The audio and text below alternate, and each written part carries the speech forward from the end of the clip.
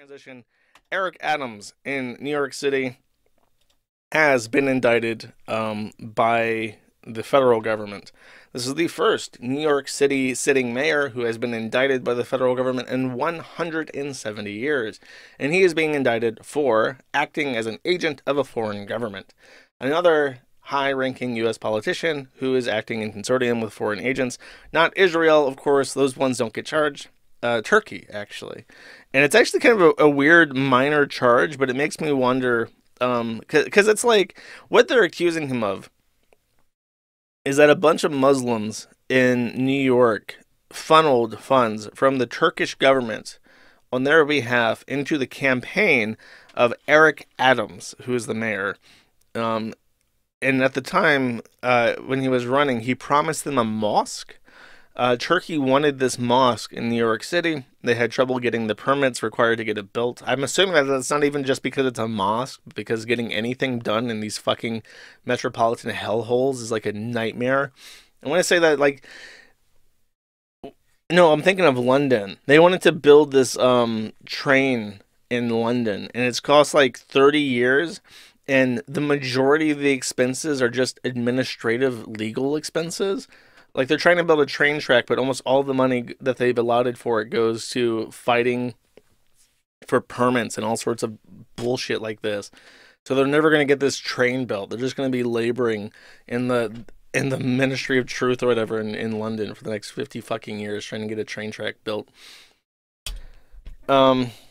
No, it's not the Ground Zero Mosque. They have that. The Ground Zero Mosque was a mosque like 2 blocks away from the Twin Towers, and it wasn't even a mosque. It was like a Muslim youth center or something.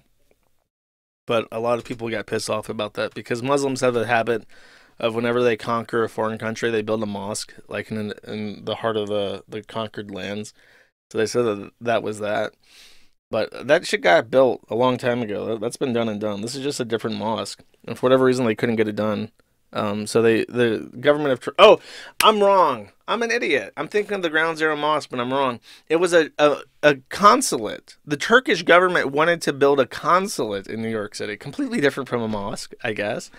And they couldn't get it done. They wanted to build like just an office for their State Department in New York City, and they've been having a terrible time doing it because it's New York City. So they paid for this guy's election with the assumption that once he was in, he would grant them the consulate in the city. And I honestly, I don't even know why this is such a big deal. Why is this so hard? If you have enough of a foreign people living in a city that you need a new consulate there to facilitate their state actions, what's the difference?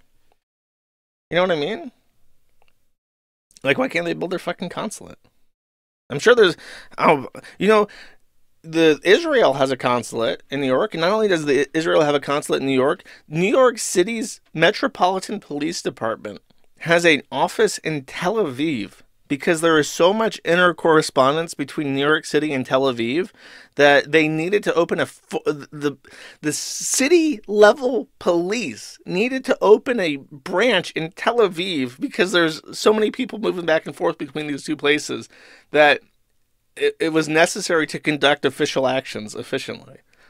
But Turkey can't open a fucking consulate for their government? Well, that's retarded. Anyways.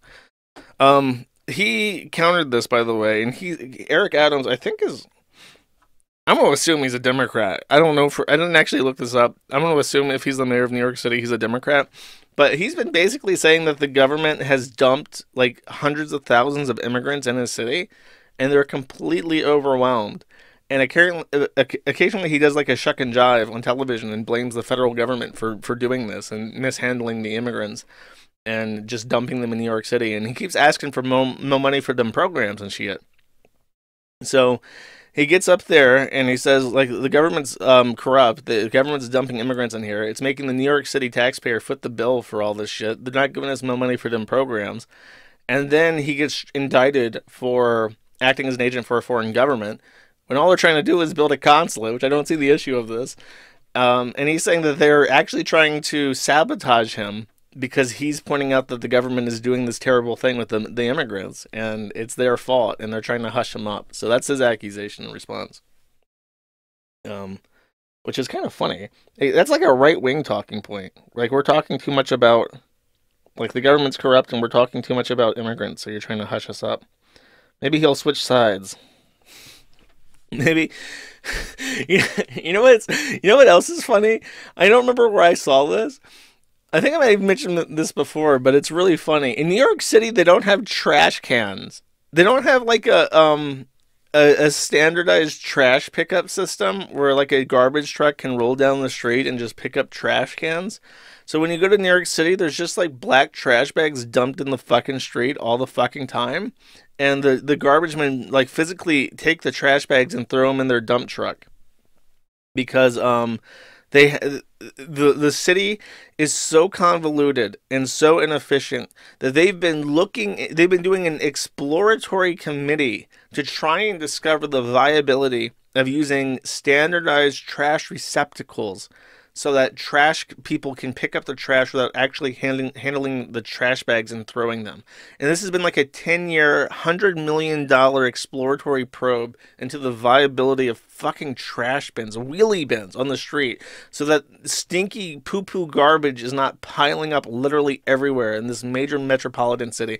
This is not an issue that happens anywhere else in the world. It's only the United States that can fuck this up. You think Tokyo has an issue with fucking trash bins? You think Shanghai or Beijing can't discover the efficacy of a standardized dump? Come the fuck on.